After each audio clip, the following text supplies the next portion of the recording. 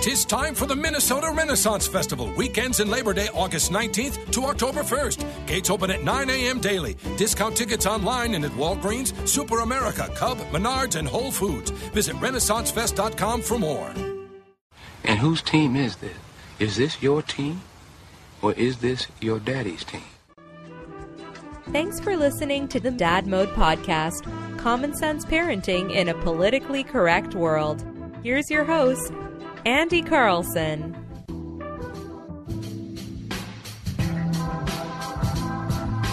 Welcome back to the Dad Mode Podcast, Common Sense Parenting in a Politically Correct World. I'm your host, Andy Carlson, at Andy Carlson Show on Twitter, Instagram, Snapchat, all of that stuff. I'm a father. I have no idea what I'm doing, but you ain't either there, Chiefy, so try and learn something together today. Website is dadmodepod.com. Tweet at the show at dadmodepod. Like us on Facebook. Do all of that stuff up. Man, exciting stuff going on. Happy weekend out there, one and all. I'm recording this on a Friday afternoon, and it's going to be fun. The wife and I each took a half day. We like doing that maybe once every 6 weeks, every other month, something like that. And Mugsy's taking a nap right now, getting her batteries fully charged. And we're going to go to the zoo, or if it's raining, we're going to go to the Children's Museum or something like that. It's going to be a good time. Yeah, and I always like doing this, especially towards the end of the week, because like we talked about in the last episode, making time and football season, the schedule is just jam-packed. I'm working days, working nights, working weekends, all of that stuff, just, cranking out content. Purple for the Win, 1500 ESPN, all that other stuff. And also so it is tough. You spend just time with the kids. So I'm excited. Hopefully the sun stays out and we're going to ride the hell out of some carousels and it's going to be some good time. Because, the zoo, we love having a membership to the zoo. We live close to it, and so we put it to good use. And every time you go there, and there's something a little bit different. And you can always tell the difference between the people with the memberships and the people who go like once every other year. Yeah, because the latter has to stop at every exhibit, and then the former's like, oh yeah, just another tiger. Yeah, just another black bear. All right, we're out here. Deuces. Yeah. But today I want to talk about, so Mugsy is growing up. I know that's a shocker. It's very, here's what I want to know. When I die, or when Mugsy gets older, she can go back and listen to these. I imagine so, if iTunes and iHeart are still a thing in the year 2036 or whatever. And yeah, I wonder what she'll think. If she'll be impressed with Dad's thundering voice, or she'll be like, you're so stupid. You made me wear those princess outfits, even though that's what she wanted to wear. Yeah. But she's at the age now where she's getting tall enough and rambunctious enough where she's very curious about everything. So she's able to open doors, reach on top of countertops, on tables, open and close drawers, and all this stuff. And it can become, it's an interesting age, right? Because it's cool because you're watching them, form words and sentences and interact with other kids and almost become like a small human being as opposed to just a babbling, drooling, crawling baby. It's that nice little transition phase in the toddler part. And it's funny, like they learn words and, they have crutch words. Like right now hers is, oh no, or where'd Margaret go? And then pretend to hide. And then, oh, she loves to jump. Yeah. And I don't know if this is good or bad, but one of her favorite things to do is jump on our bed. So, and it's, our bed is weird because we don't have a box spring. We got a beautiful Lisa mattress from our friends over at Lisa Sleep. And you don't have a box spring with it. You have something called a bunkie board, which is like a 3/4 inch plywood that just goes underneath the mattress. We have a queen size one, so it's a pretty big size piece of plywood, and it's fantastic. I mean, it's the best night's sleep I've ever had. But anyway, so she likes jumping on the bed, and there's not as much spring. You don't have the worry about launching a kid because of no box spring. And since it being not a traditional mattress, but she loves it, and then she'll do it in her crib too. And it's a nice little bonding moment for us. But see, I don't know if it's a bad thing to teach, because they always say like kids falling off of beds and like they try to make it into trampolines, and trampolines are notorious for getting kids hurt. I don't know. I don't really care. We'll deal with it when it gets there. But the whole opening up doors and drawers and stuff, and we have all the locks and like the stops and those little plastic things, which are such a pain in the ass. And you can't do like 3M sticky tape, because that's not going to hold, especially when the kid gets strong. Also, when you're you're a little tipsy and you want a couple of fried eggs at the end of the night, yeah, you're just going to rip that thing off too. So it's annoying because they have to be screwed in. These small little half-inch panhead screws, and you have to just screw them straight into your cabinets and make holes. And if you don't get the measurements right, which is easy to do because they have like slides and stuff, then you have to re-drill the holes, and it's such a pain in the ass, and sometimes you don't get to catch enough, and then you have to redo it. It's annoying, right? But it's better than the alternative, because a lot of people in like the lower cabinets, we keep pots and pans, we keep like casserole. Wait, no. I almost said casserole. We keep hot dishes. Yeah.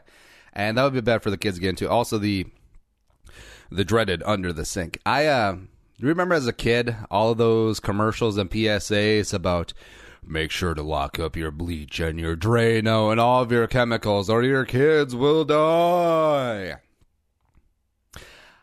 I honestly thought as a kid that that's how like half the kids died worldwide.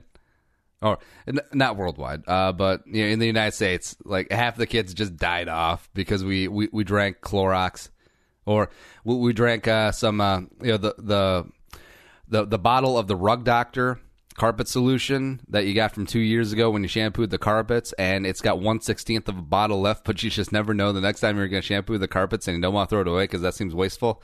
Yeah, it's honestly how I thought like so many people died, but I understand it. I get it, but all of these bottles now have kid-proof caps that you have to push down and stand on one leg and then recite the Star Spangled Bangle backwards, and they're tough to get into. Or popping pills, yeah. See, I thought that's how a lot of kids die too. Just the pills are out and they're like, ooh, candy, because kids are stupid like that. Yeah, and then they just eat all of mommy's Percocet. Yeah, and then they just tap out. No. But we are a lot more conscious now of what is at like her range. Oh, it's like North Korea and their ballistic range. Like we're wary about like how far they can hit out. So when, especially on the counter, since we do a lot of cooking and stuff, there's usually a knife around, or the stove will be on, and she's starting to be able to reach up on the edges of the counter, so we're keeping everything sort of tight and in the middle, and we're very wary when the stove or oven is on of where she is, and especially when we open the oven, because the kid has amazing short area speed. Like she's not overly fast, but she's extremely quick in a phone booth. She's like what you would want in a good middle linebacker. Yeah, maybe doesn't have the dominating straight ahead speed, but just has a lot of quickness in between the tackles. Yeah, that's what she does too. And probably just had one incident where making something in the oven, open the door, and she's 10 feet away, and then I blink, and then she's right there. And of course, kids, they see the light, the warmth, and they see that daddy's interested in it. So it's like, Daddy, I want to touch too. Tss. It smells like burnt hot dogs. Nah. And here's the whole thing too. Like Margaret is a big helper. I mean, she loves getting her hands involved, whether the wife is baking something or if we're making up some dinner. Margaret, help. She always talks about herself in the third person too. Maybe that's something we should talk about. Yeah, maybe I'm just raising a huge narcissist. Margaret's turn. Margaret, help now. But yeah, it's kind of cool because we picked up these stools. We also have some storage in them, and what she does is we're making dinner, say we're, doing up some kebabs or something. And then, we'll cut up the pieces of like green pepper, and then, I'll just let her I'll just give her a small pile, and then she rearranges them, and she thinks that she's helping. Yeah, I'm not going to give her a bamboo skewer. I mean, we're not defending the Japanese mainland if the Americans decide to invade instead of dropping on Hiroshima and Nagasaki, but whatever. And she feels like she helps, and it's cool. But you do have to be very wary because you got the bamboo skewers, you got raw meat up there, I'm sure you got knives up there.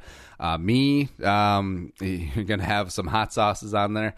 And, man, I can't think of anything worse because kids naturally have a pretty dull palate. They think that ketchup is spicy.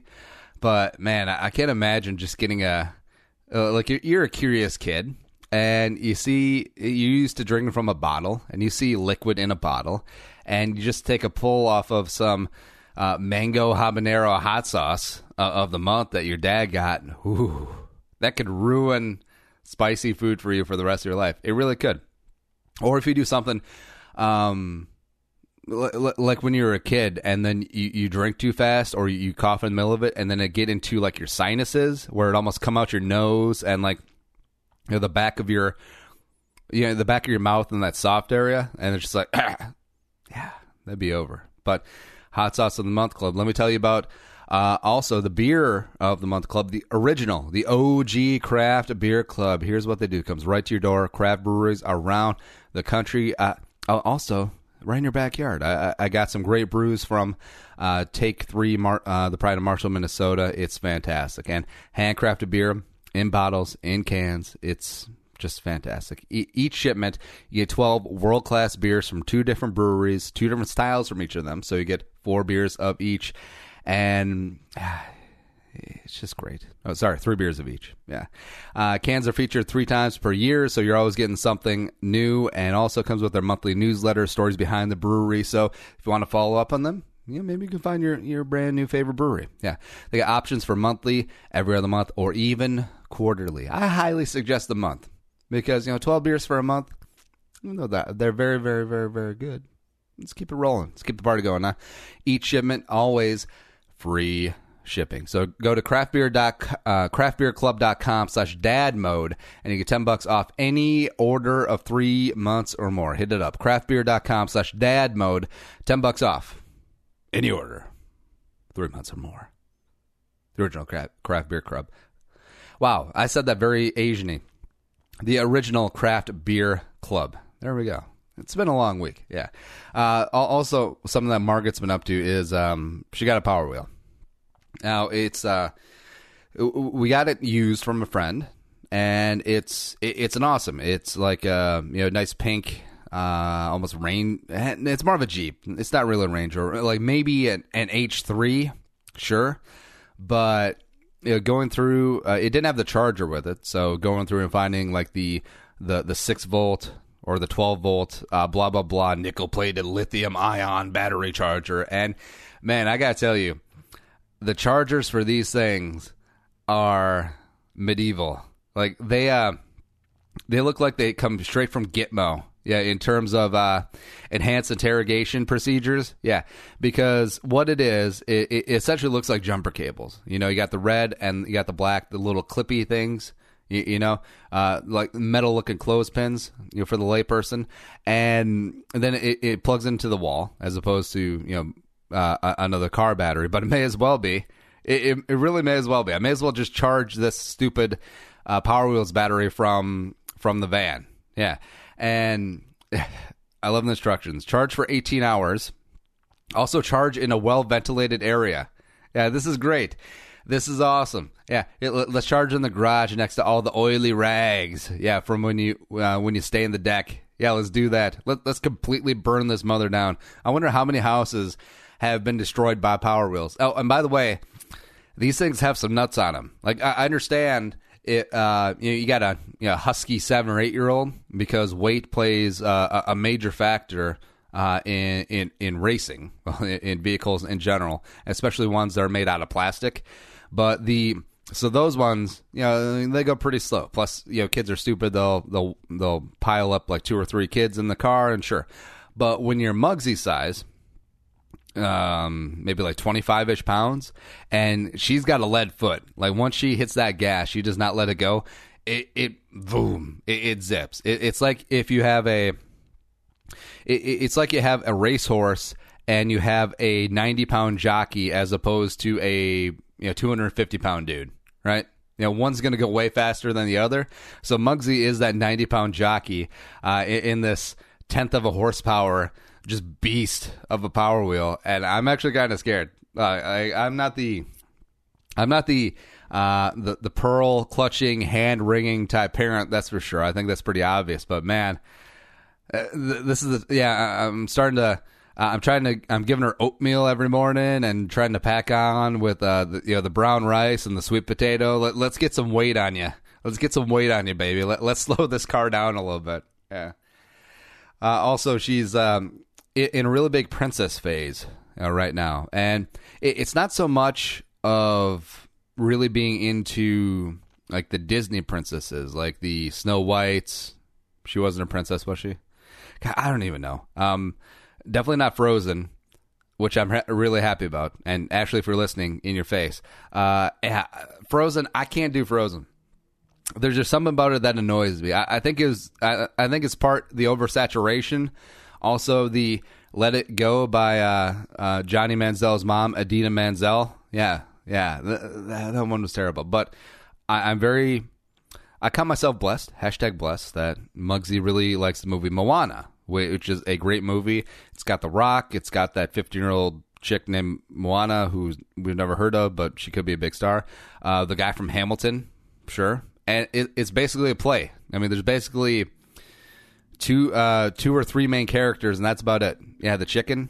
Yeah. So she's obsessed with that. She wants to watch it all the time, and I don't mind it because the songs are really good, and it's a fine background movie. Ooh, plus it's long. Yeah, which is always a big part. But so she likes all the Moana stuff. She got the coconut drum guys, and she's got what else?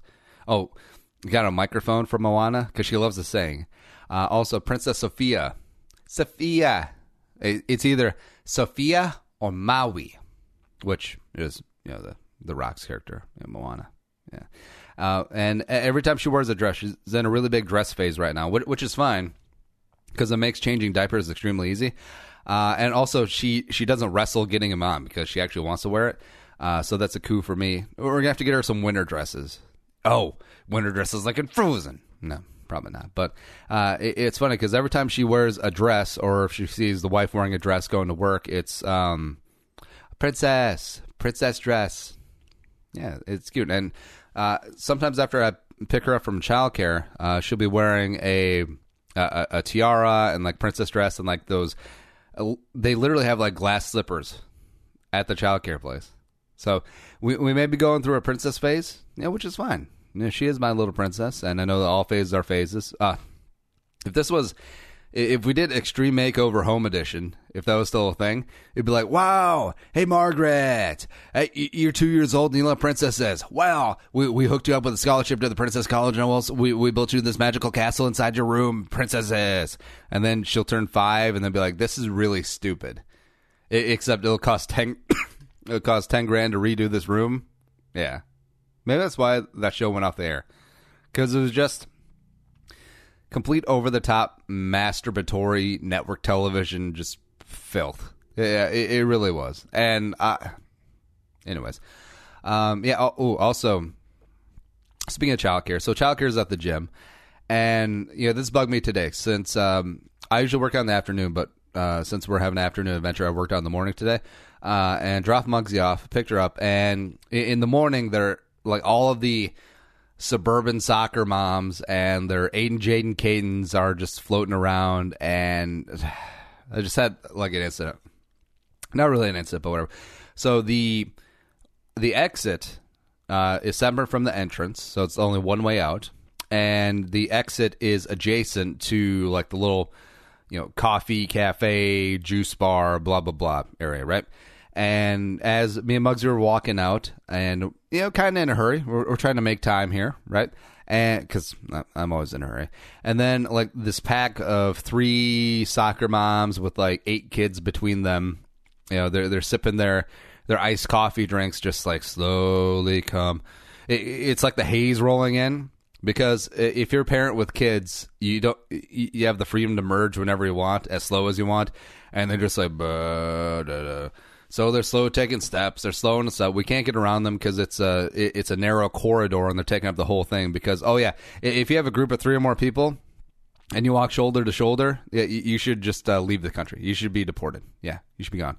And then, of course, they stop right in the middle of this narrow corridor, and one of them pulls up something on Pinterest. I crap you not. No, just pulling something on Pinterest.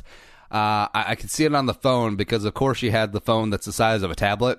Yeah, and it was something with like a wall shelf made with plumber's piping, which is all the rage now, and you could build it for about $27, or you could buy it on Amazon for $300. Yeah, one of those things. And they just stopped, and all 3 of them just gawked at it. And their stupid jabroni kids were all just screaming, yelling, and milling about. And then eventually I was just like, excuse me. I don't think it had any attitude in the tone, although I'm sure it might have from their perspective. And then so that part of the way is like the Red Sea. And I'm sure they thought that I was an a-hole. Yeah, I was the a-hole because I was not... because I just wanted to get through and get on with my day, as opposed to I have another 6 hours to kill, but really 3 to kill before I'm ass deep in a bottle of Chardonnay. Yeah, just trying to kill the feelings. Yeah, because with my 6 kids and my suburban McMansion. Yeah, I'm just gonna block this corridor for everyone so I can stare at someone from Pinterest. How could you be more basic? Honestly. Anyways, what were we talking about? Yeah, it doesn't matter. We're out of here. dadmodepod.com/Amazon. Best way to support the show. Bookmark it. Yeah, and buy that $300 piece of crap that you could make for $27. Yeah, do it. Tell a friend. Spread the word. Show's available on iTunes, Stitcher, iHeartRadio. And, follow me on Twitter at Andy Carlson Show. dadmodepod.com. But until next time, be a man, be a father, go dad mode. We'll smell you later. Think the episode you just heard is worth $1? Well, send it our way. Visit dadmodepod.com/support to find out how. Be a man, be a father. Go dad mode.